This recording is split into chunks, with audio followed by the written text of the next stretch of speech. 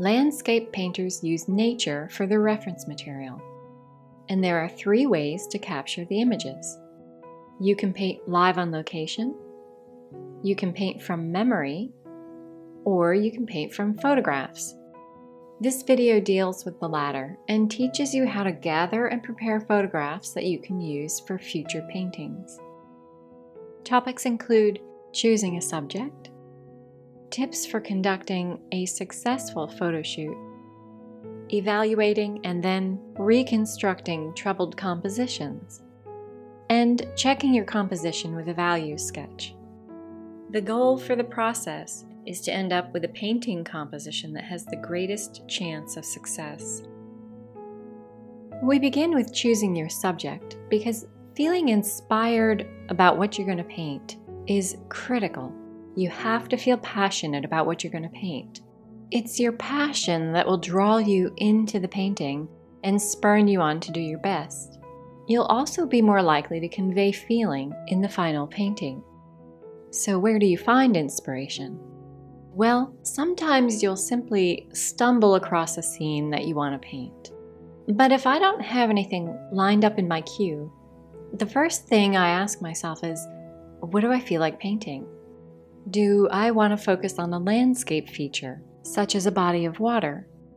Do I want a more object-oriented scene, like focusing on a tree or a human structure? Or perhaps I'm just in the mood for conveying a broad vista, capturing an overall feeling or mood. Decide what you want to paint first, then figure out where you can go to get some related photographs. Many times, artists find their inspiration from scenes close to home. The reason, perhaps, is that we live with these scenes day in and day out. We see them through all the different seasons and through every time of day. We discern when the lighting is just right, and we can grab our reference photos when everything in nature lines up to spark inspiration.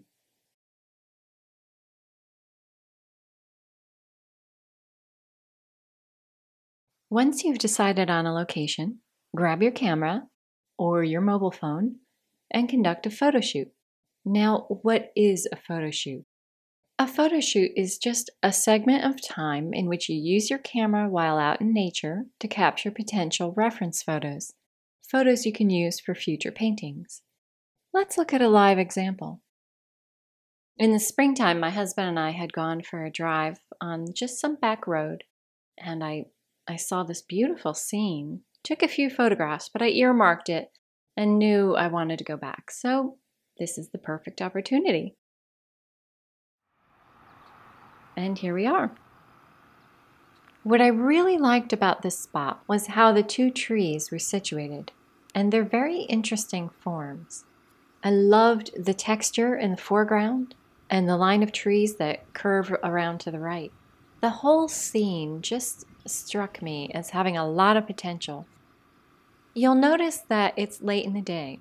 I chose that on purpose because I like the long shadows created by the sun as it sets. It adds drama.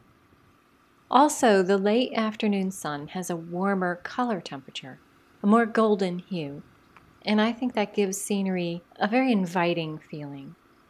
So now it's a matter of, let me get a bunch of pictures from different angles, and as you can see, we're walking around and looking at it from every angle I could think of.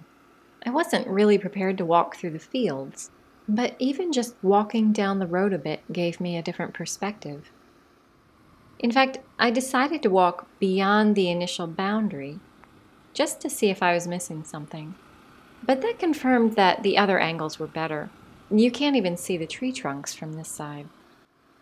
Another thing to consider is when you have your camera facing towards the sun, objects become hazy. They tend to lose both color and detail. I decided to do one more sweep. And what I did is I changed my camera settings. Thought I'd take another walk, take some additional photographs. And this is what you do. You do whatever you can think of that would give you a different perspective.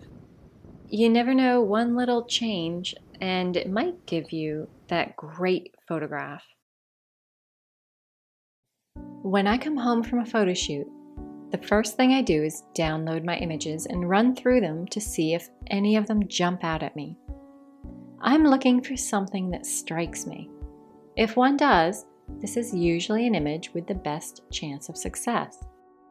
Then I load the best of the images into Photoshop and play around with the compositions. Let's walk through a typical reconstruction effort and discuss some of the reasons for my decisions. We're looking for how the scene leads the eye. When I got home, I downloaded all the photographs onto my computer. Now I'm cheating a tiny bit.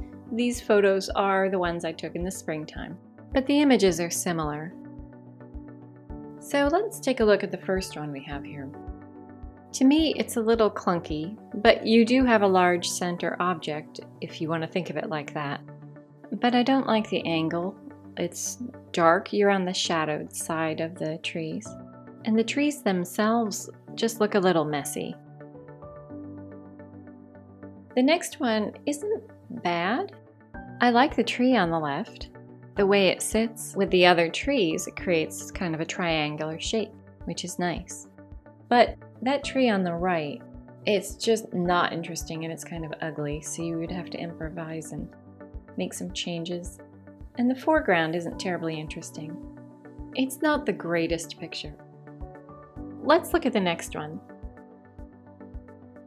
This is pretty much the same view, but from further back. From this vantage point, the trees are still the focal point, but now there's background to support them. You have a nice open area with color on the left, and the foreground is more interesting. It forms a nice V shape that leads you right to the center object, so it has a much better composition than the previous image. But the right-hand side of the scene is heavy and a bit awkward. It's throwing the scene off balance. I would crop it. If you take some of the weight off the right and lose some of the sky, trying to keep the clumps of trees off-center, you can end up with a fairly pleasing scene. Again, you're looking for how the lines in the picture lead the eye.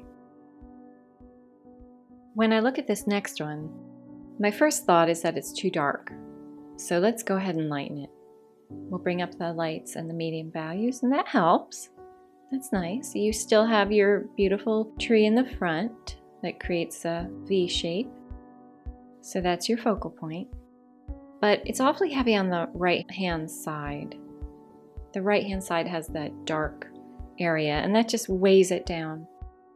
You could crop the picture. I like to take the top line and line it up with the top of the tree. And then we could lose a lot of the darks on the right. Already it's looking better. But you do have to reconstruct the horizon line because there's a lot of junk there. So this one needs a lot of work. This next one is basically similar to 4, but it's closer up and it's brighter. It's not bad. Really, you've got your beautiful tree shape, nice colors. I would move that barn to the left, or actually you could just eliminate it, which is even more pleasing. And if you wanted to, you could put a distant tree just to kind of balance it. Either way, with or without that distant tree, that's a much better design. It's very attractive. In this image, we have the focal point trees on the left side. When you factor in the trees on the right, it creates a triangular shape and successfully leads your eye from the 2 trees down the row of shaded trees and off to the right. Then the sunlight in the foreground leads you back into the scene.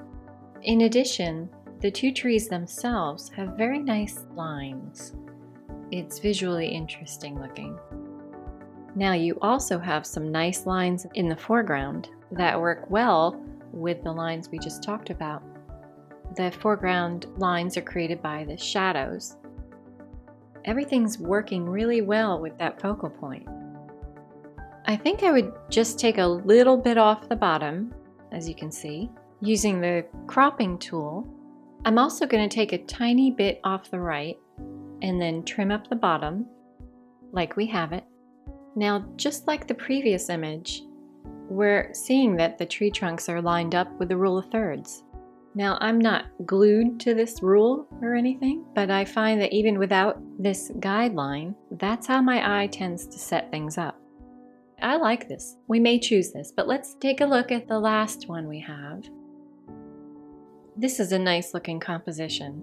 It has a lot of prospect. The first thing I did is took a little bit off of the right-hand side and a tiny bit off the top using the cropping tool on my computer. And I want you to notice the nice diagonal lines that are going on. They take your eye right to the focal point, which is the tree. And I like the little branch on the side. It offers some visual interest. The foreground is very interesting with a lot of texture and a lot of different colors. It's a really attractive design. But all that said, I still prefer this one, where the trees go to the right. Now there is one more thing to consider before moving on, and that is which photo shoot image to go with. The one from the spring on the left, or the one from the summer on the right. In the springtime, the leaves are obviously new, and therefore the trees are not as dense. On the right, in the summer photo, you can't see as much of the tree itself because of all the mature leaves. The other thing is look at the color tone of the trunks. Now part of that is due to how late in the day this photograph was taken. But look at the variation. The spring picture is much warmer. Also notice on the left of the tree, in the springtime you have pink toned grasses, and in the summer you have crops growing. I tend to want to go with the spring picture because I think it has a little more variation. The shadowed area is quite different. Again, you probably have crops growing there on the right, but on the left picture you still have some dirt. That's not necessarily pleasing, but again, it does offer color variation, and it helps balance the composition since you have the pink tones on the left. I'm going to go with this spring picture. It's part of what really drew me to the scene to begin with.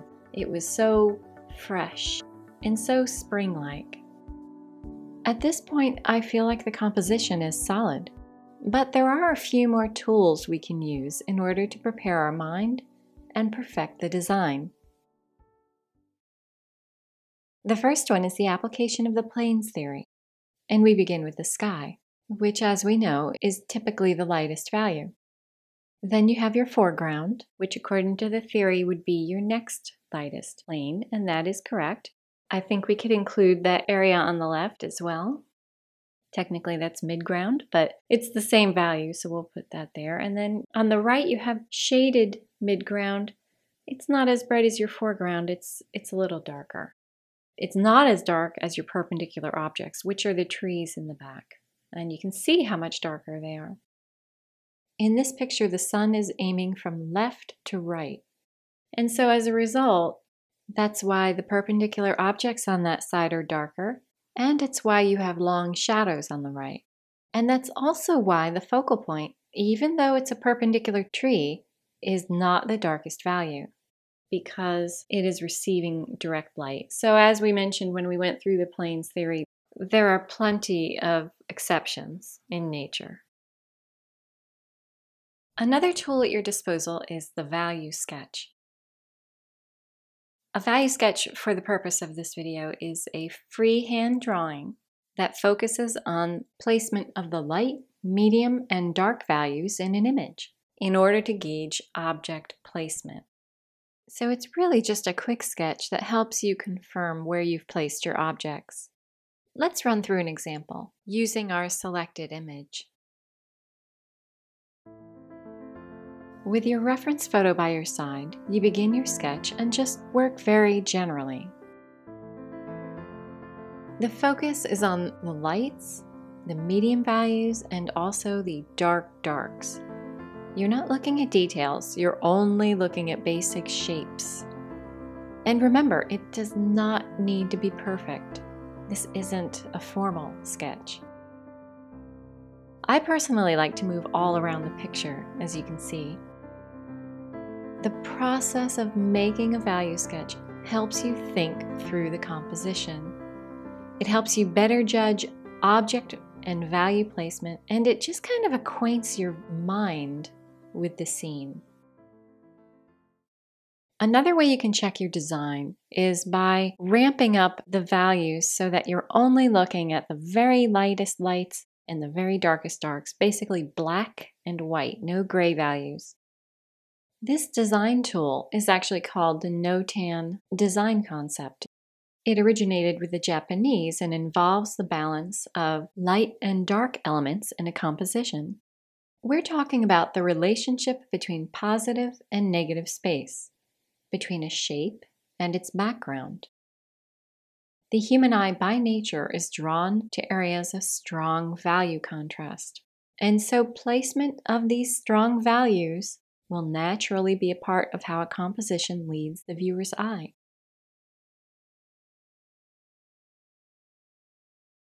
Let's quickly summarize what we've discussed throughout the video.